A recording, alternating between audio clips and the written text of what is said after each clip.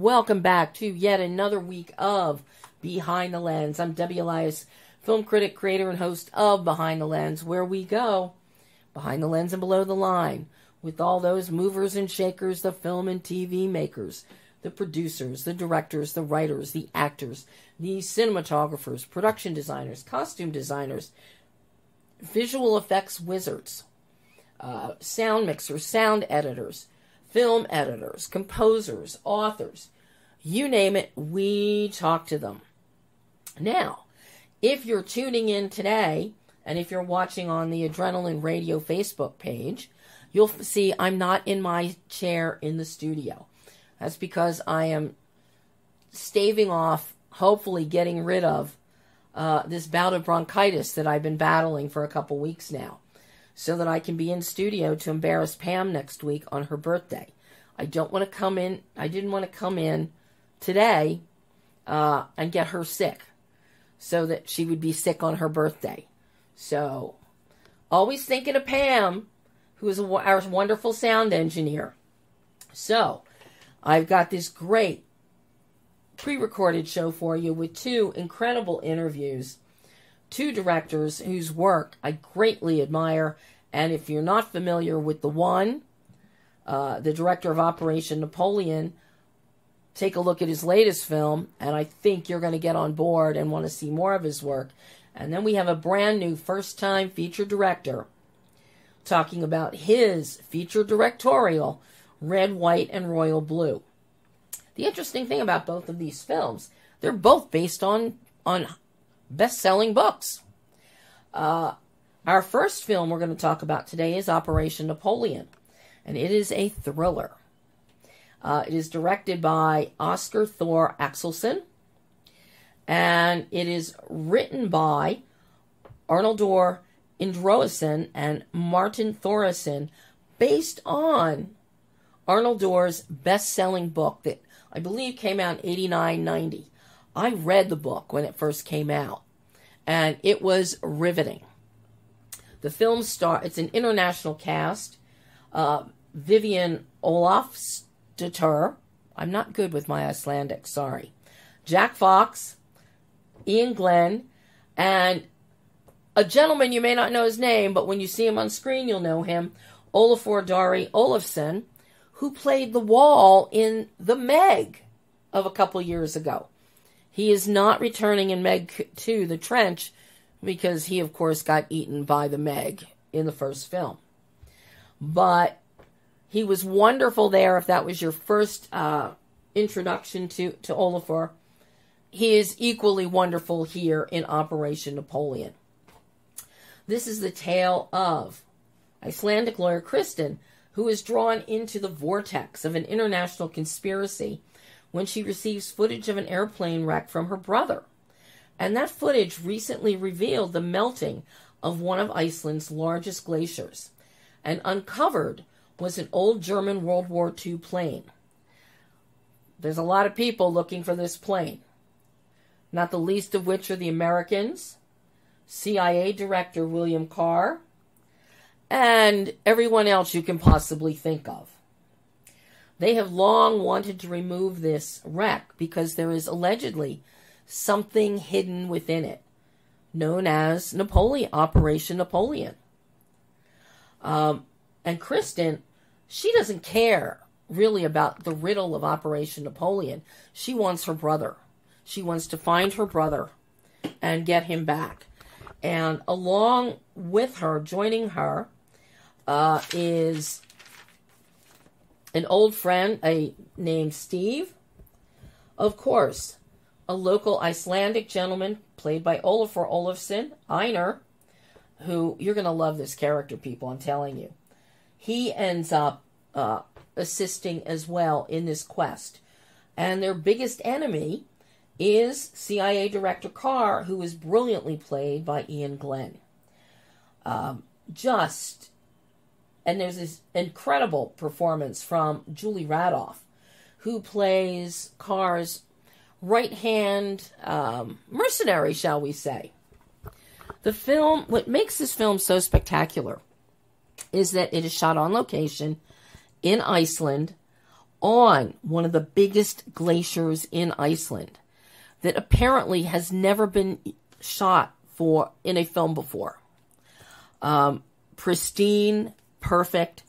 But, as you'll hear Oscar talk about, one of the problems when you're shooting on a glacier or in snow, but particularly with a glacier because of the glistening coat that you get on top of it, is shooting white on white on white on white. And that can drive you crazy, especially for your cinematographer, in this case, Arnie Phillipson. But these two give us the most beautiful visual tonal bandwidth and visual palette, shooting on the glacier for the bulk of the film. And the play of light, the reflections, refractions, the shadows that you try and find. It's all absolutely stunning visually. And it really helps fuel the story and the danger. Judiciously using widescreen, especially on the exteriors, because it really gives us a sense of isolation. And that nobody's going to come help you when you're out there. And if somebody is out there to do harm, well, nobody's going to come look for them either. Beautifully balanced with interiors on Kristen's search, with one breadcrumb after another that takes us into the waters, as well as some beautifully constructed sets, including the German World War II plane and its entire interior.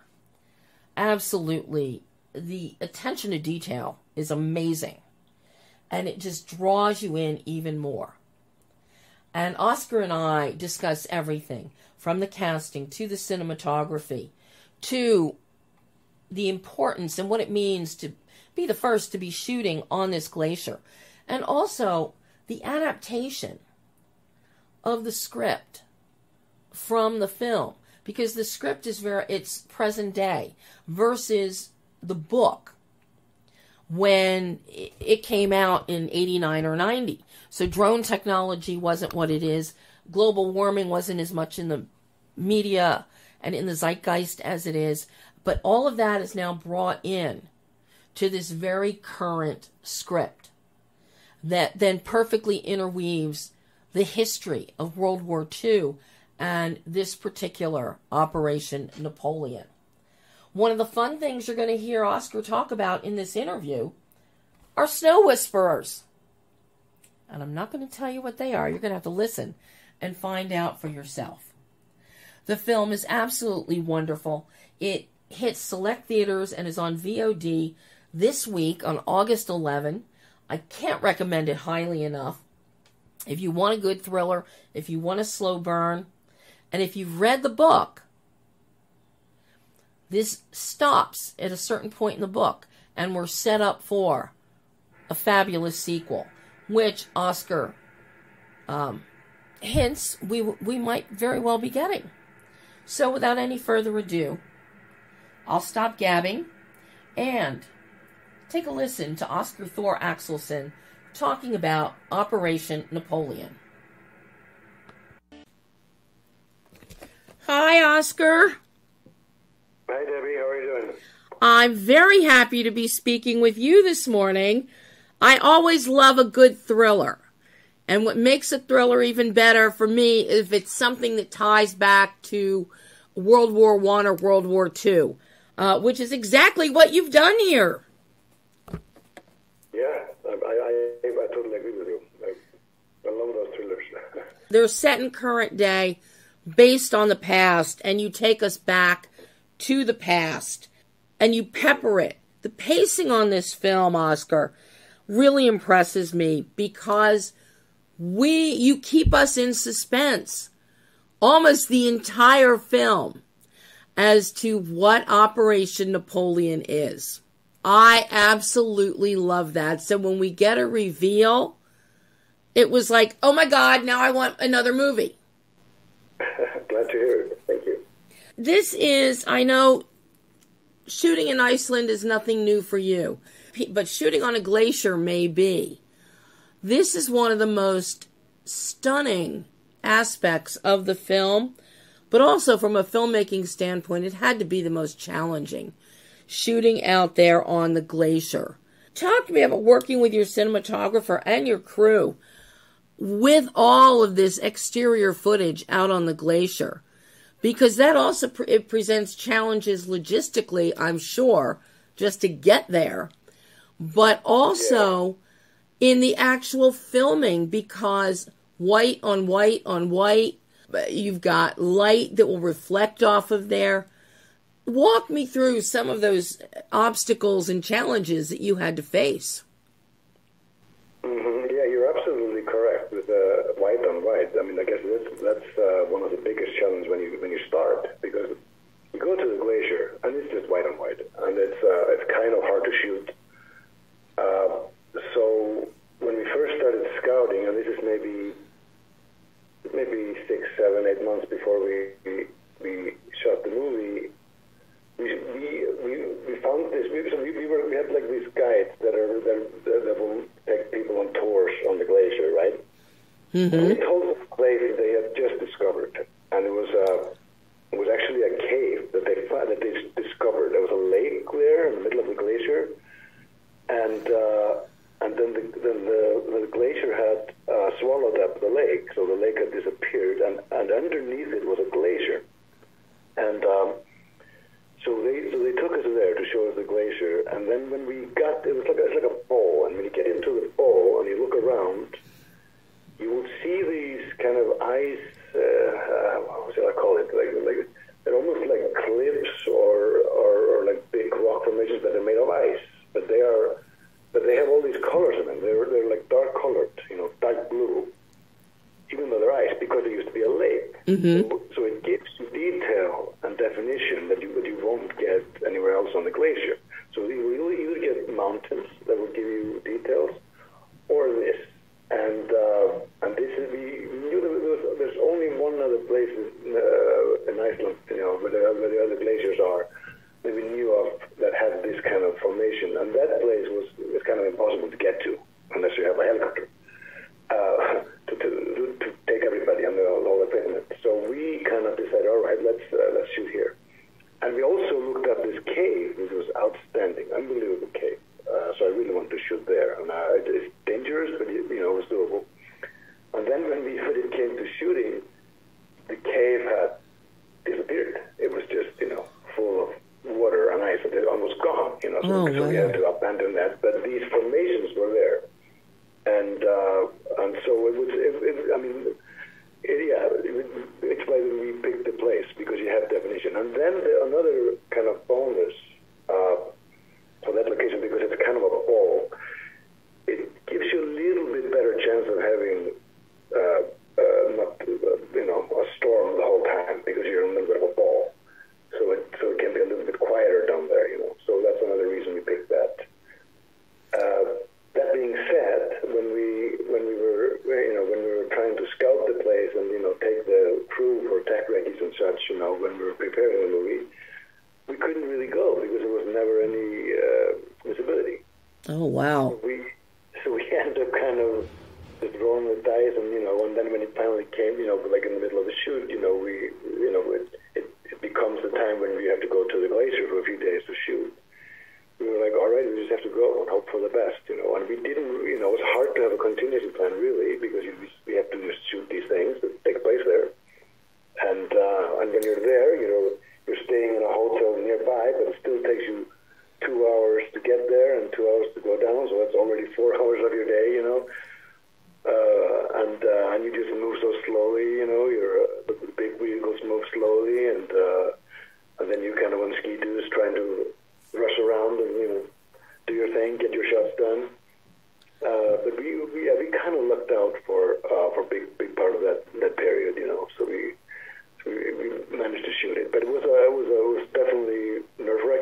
But a lot of fun also. And the crew, it's like one of these magical places where you go when you're shooting, and it's tough, and you're really well prepared, and you have to hope for the best, and the conditions are difficult for everybody. Mm-hmm. But people are still realizing at the same time, we're going to remember this fondly. This is kind of a magical place, you know. So we had that there.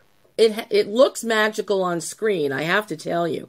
And the fact that you and your DP, Arnie, you keep us pretty much in widescreen when we are out on the glacier.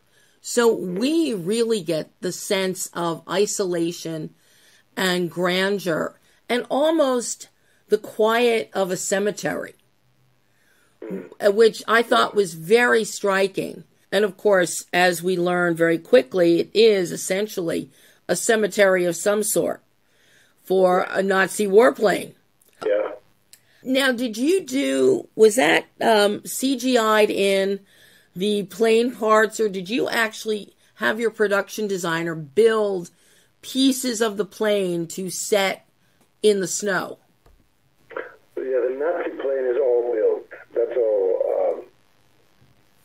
But it's all something that the production design created for us. I think we created 3 different planes. You know, we had to create one. You know, that's not the whole plane, not the whole fuselage that we took to the glacier. And then we did the interior, which we had to shoot in like a frozen, like a freezer container. You know, just to get the all the breathing and all the kind of, how should I say, like all the look and all the surfaces, you know, correctly. And then we did yet another one for the when we have the actual Nazi leaving the plane, you know. We didn't shoot that on the glacier. We shot that closer to the city. It was a big ordeal for the production design, and they had to take it there and they had to bury it, and then we had to wait, you know, so we could have have all the tracks and everything be cleaned up, you know, and have it snowed down.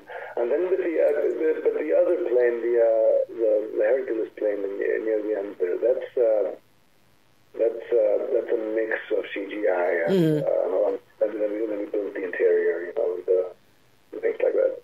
You know, you mentioned something fun that I know a lot of people don't think about when they're watching a film, but when you have these pristine areas and you're having to do, you know, 1 take, 2 take, 3 take, you do have to have somebody that goes and covers up all the tracks that have been made in the snow so that you can get a clean shot for the 2nd take, 3rd take, or whatever.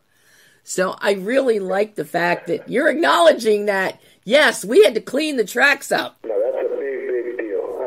And we have, there's a couple of people in the crew that are like, that I like to call the snow whisperers. Oh. Snow whisperers are the ones that are really, really good at resetting the snow. And then, of course, we did a little something in the CGI as well. Like, we had to do some cleanup afterwards. But mostly it's the snow whisperers. Wow. How familiar were you with the book on which this is based? The book is fantastic. I read it, I don't remember how long ago. Yeah. But it's a while. But you also, this doesn't go as far as the book goes in terms of a timeline. No, I know, yeah. I mean, I did read the book when it was published. This is 25 years ago, you know. So I read the book.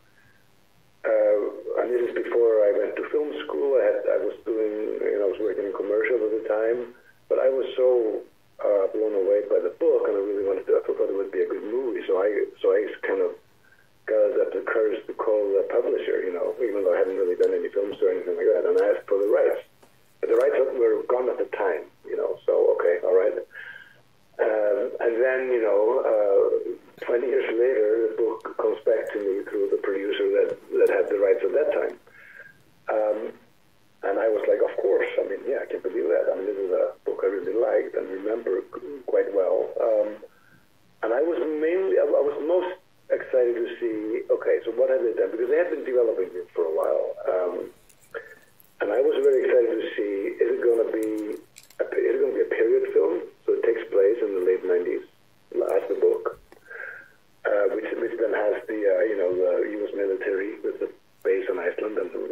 that entails, or and then that base moved in 2004 or 5, or has it been modernized? Has it been updated? And then there was obviously the solution, and I was quite happy with kind of how that turned out, and it kind of added a layer that I like a lot, which is to speak about the conditions of the glaciers, and how they're melting in today's climate, and so it has like this kind of, that's kind of in the broader world, it's commented on, but it's also the reason why the plane, reaches the surface. Yeah, I love that climate, the whole climate change issue that's brought in here, and it really helps fuel the story. It's the background, but I mean, I do like that it's a part of the story. Yeah. And it's an important part, even though it's a background thing, really. Got an amazing cast here. A very international cast, I might add.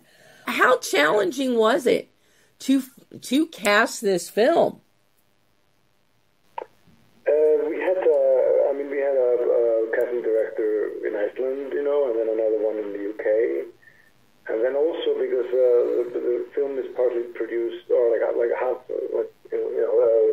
actually the people that bought the rights and had developed it were German producers. So they also had access to people over there. Yeah, so it was definitely, it took a while to do. It was definitely, it took me a while, I always take my time casting. And for me it was about finding people that kind of fit well with the characters. And I always have, because I've done more adaptations, and I actually didn't write this one myself, but I've also written adaptations before. And I always find that if you're true to the kind of soul or the spirit of the book, and then to the characters, then you get away with a lot. And then the readers, are going to be happy, even though you change a lot in the story. People kind of don't remember necessarily that well the actual. I mean, they remember like the most important plot points, but they won't remember everything. And but if so, the key is to stay true to the characters and kind of the sort of fundamental core of the story. And then casting is hugely important, even though it's also very personal. I have to ask about the editing process on this one, Oscar, because it is so important to find that right pace, especially in a thriller, to build and build and build our anticipation. How challenging was the editing process for you? How time-consuming was it to find the pacing of this one? Yeah, it's a good question, and it's definitely very tricky because you wanna have people like that to their seat, but you also want to give time for the characters to develop, and and there's humor there, and there's but if it's too much humor, then you take away from mistakes. So it's a very tricky thing. We took a while to edit it actually, and we took a break in the middle of the editing. We came back, and I was able to get an old collaborator also involved that was finishing on the project, which is also important. So I think if you have too little time to edit, it will show, because you usually need to have, you get to a certain point and then you need to just take a little break and let it sit, and then you can come back to it and, all right, now I kind of have a sense of what it needs to be. And the movie needs to tell you what it needs to be. So it's all about time, actually, I think.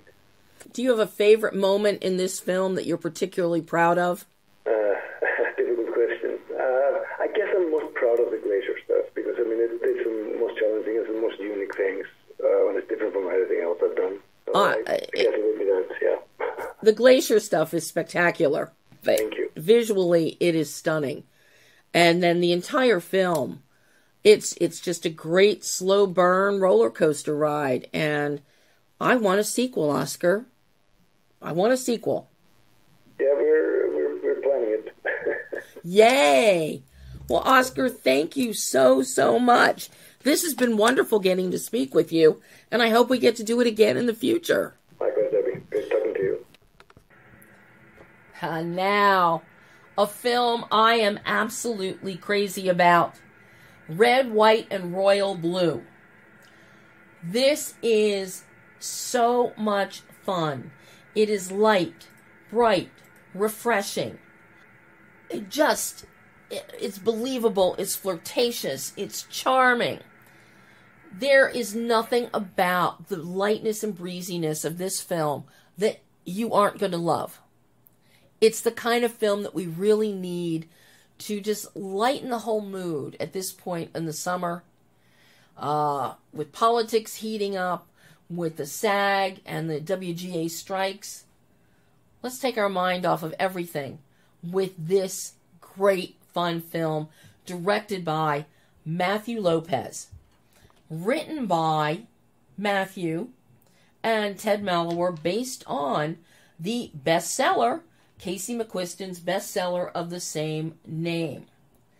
The cast is outstanding, but it's led by two of the most incredible young actors out there today, Nicholas Galitzine and Taylor Zachar Perez, and supplemented with an amazing supporting cast. Uma Thurman is the President of the United States. Clifton Collins Jr. is the first husband. Stephen Fry is the King of England. And then some excellent performances from Sarah Shakai, Ellie Bamber.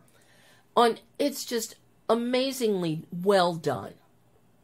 And the premise of this wonderful story is Alex Claremont Diaz, played by Taylor Perez, is the son of the President of the United States. And Britain's Prince Henry, who is in line to the throne, and is played by Nicholas Galitzine, they're very similar. They have a lot in common. Stunning good looks, charisma, international popularity, and they hate each other.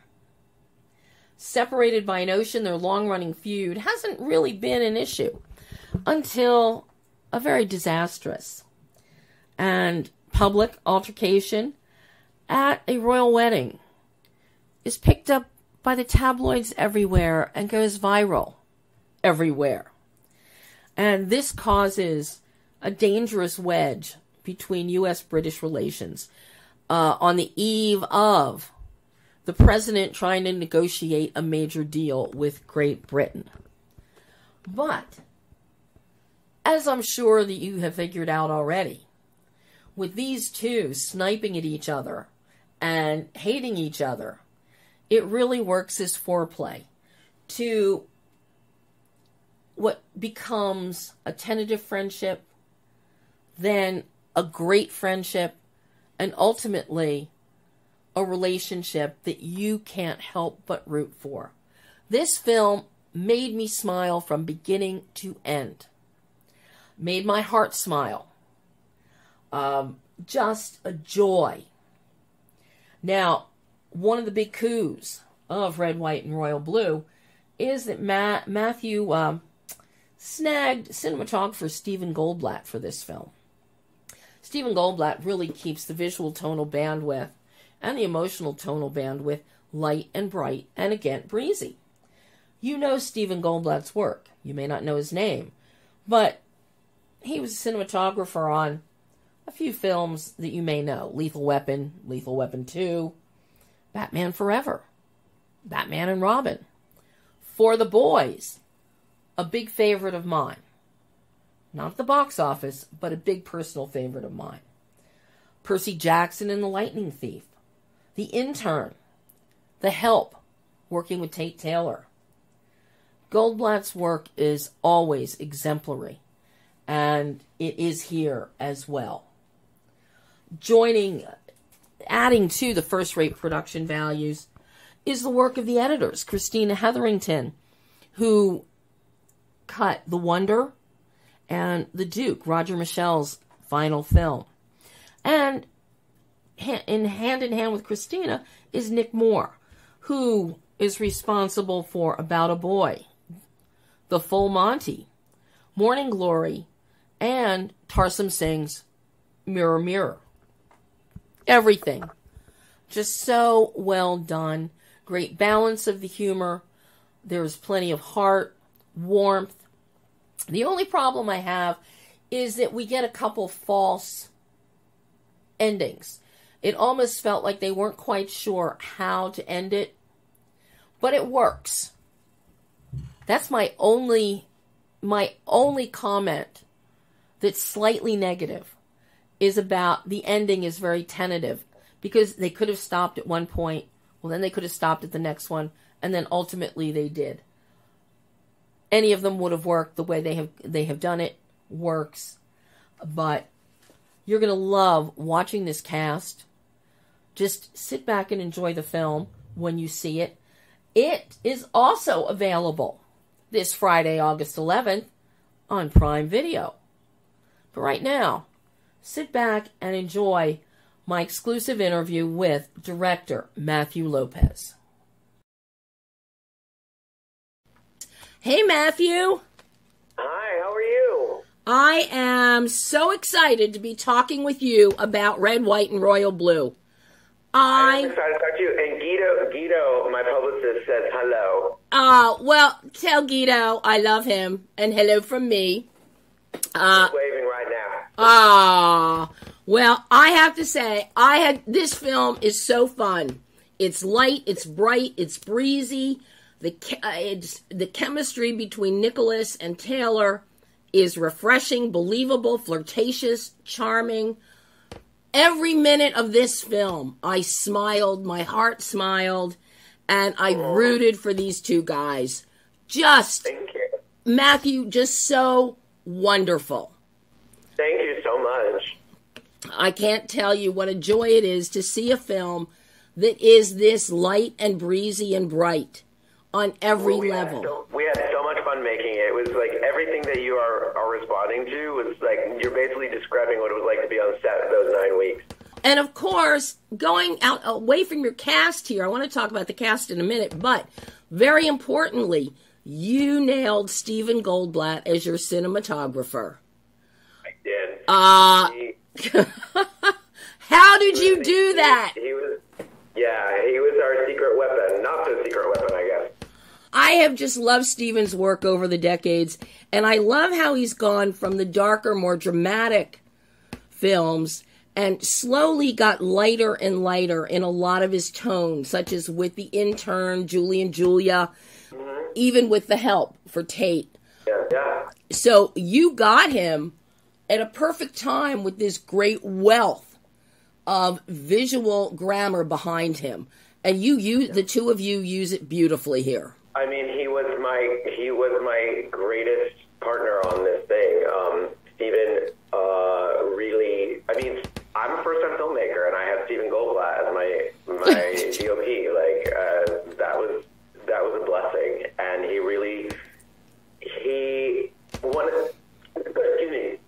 he said something to me very early on in the pre-production process once he had gone to London. And I talked about being an inexperienced filmmaker, and he said to me, he says, "You're not an inexperienced filmmaker. You're an unpracticed one, because you are a storyteller, and you have been for a long time. And anything that you don't know about filmmaking, you'll know at the end of the first day." And he really gave me so much encouragement and really sort of helped me succeed. I am very indebted to him. Talk to me about how you and Stephen developed the visual grammar that you have, because you start off with a bang, literally and figuratively.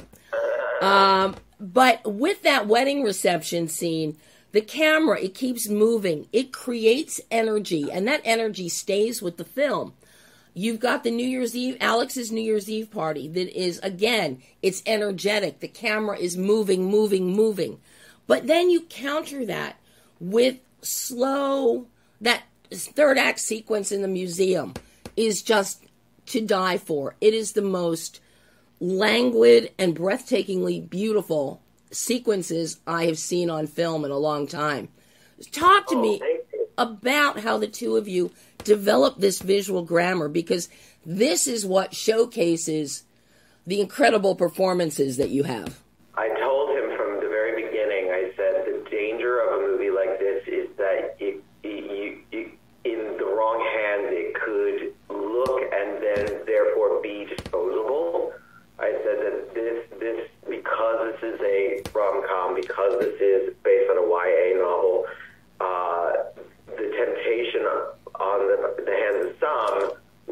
just sort of make it seem a little plasticky and dashed off. And I said, what these two boys deserve, and especially because of the world, the two sort of high-level worlds that they inhabit, I said what we really need to do is create a richness around them. We need to create a sense that with the photography that this is a really expensive and high-level sort of world that they're living in, and what Steve and I also discussed a lot was just my desire in looking at the screwball comedies from the 1930s and how so many of those scenes are played in one. Mm-hmm. And they, the master shots weren't necessarily there to just establish the physical geography of the scene. They were really there to capture great actors loose in space together, playing a scene. And so the other thing that really, especially in terms of the camera movement, one of the earlier decisions that we made was to try and to get as many scenes as we can in one, and then go back for coverage, just because we're not stupid.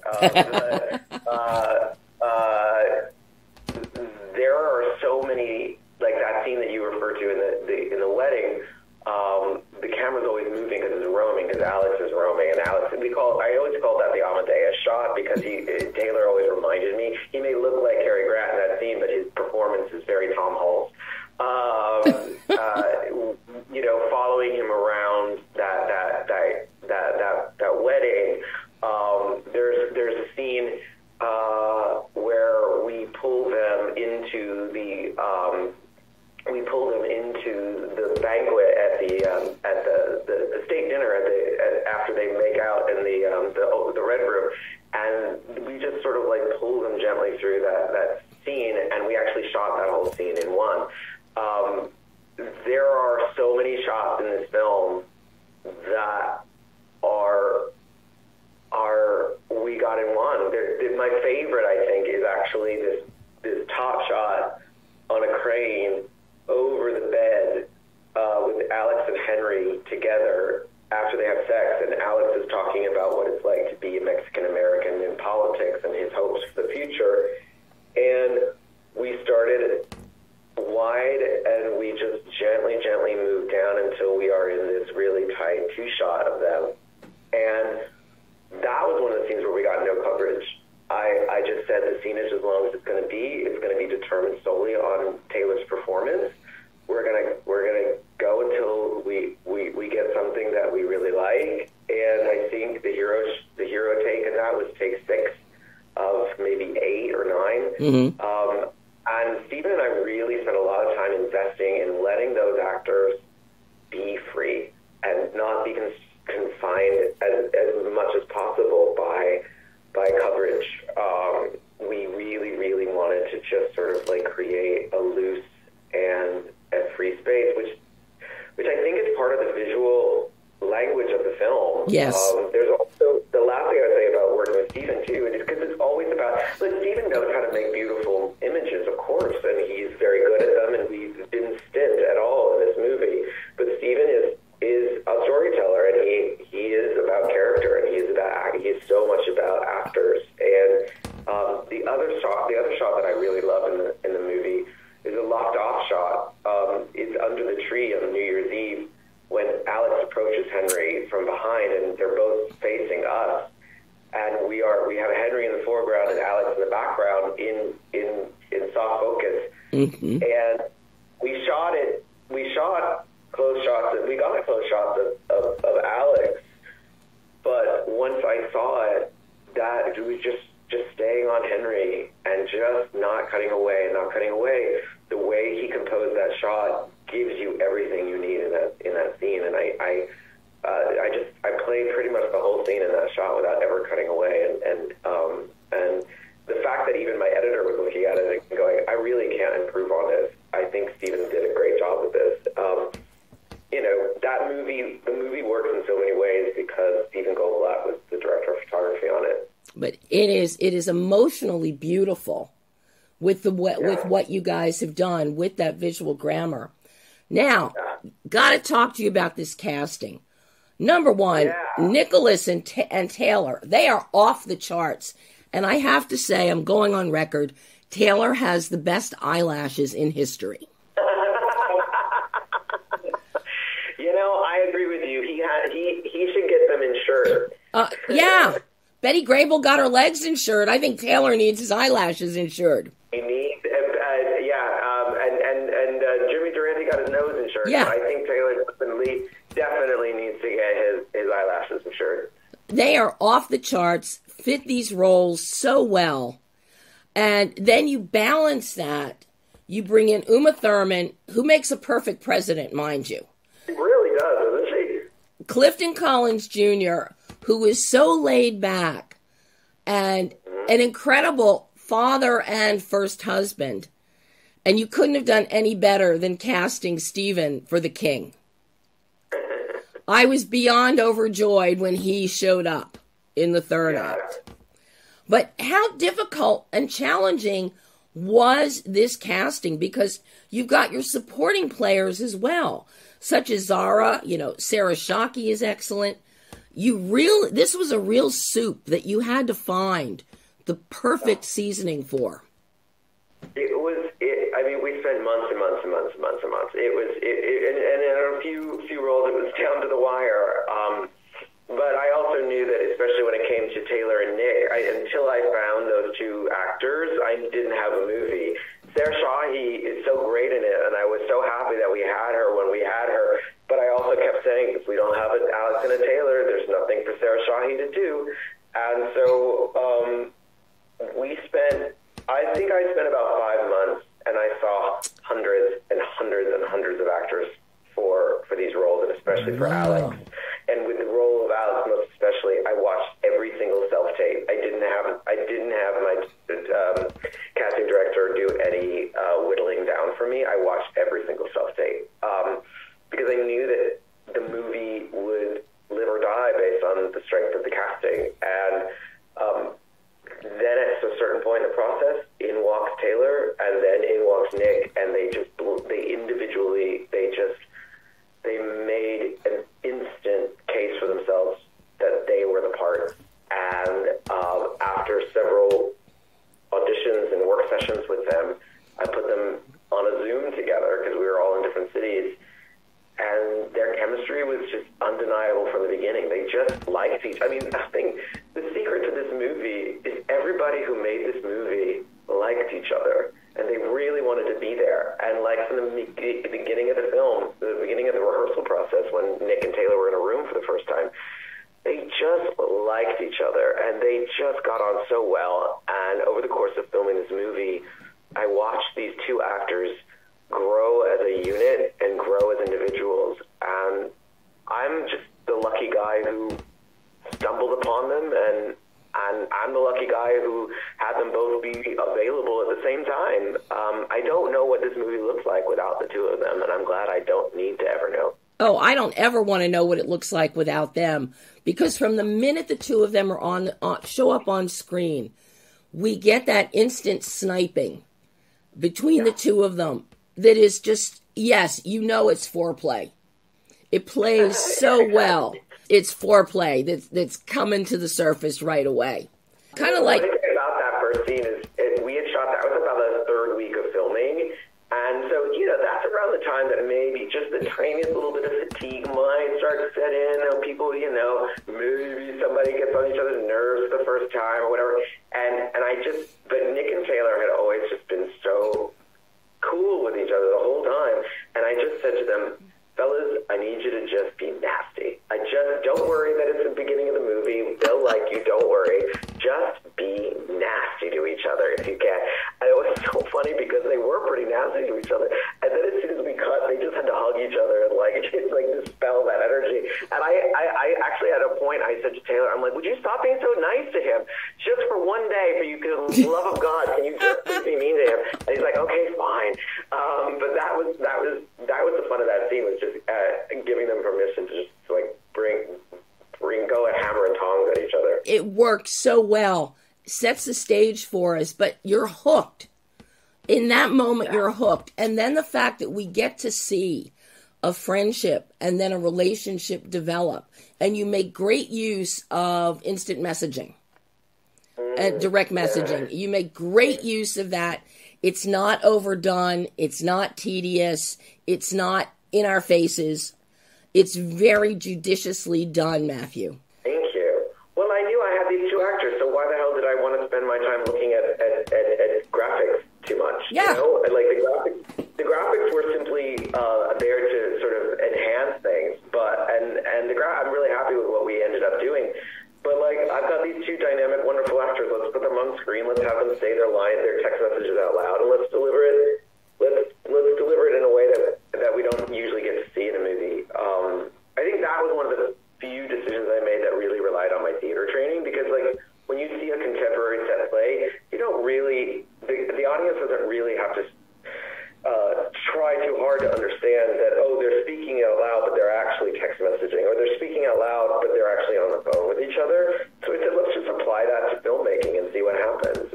I guess it could have gone wrong for me, and I would have really regretted the decision, but it ended up really working, and I think, again, not to sound like a broken record, it worked because those two guys are just, you know, who wouldn't want to look at them, and they're so compelling actors that they deliver that scene as well. I had one more thing I wanted to ask you, Matthew, about your learning curve.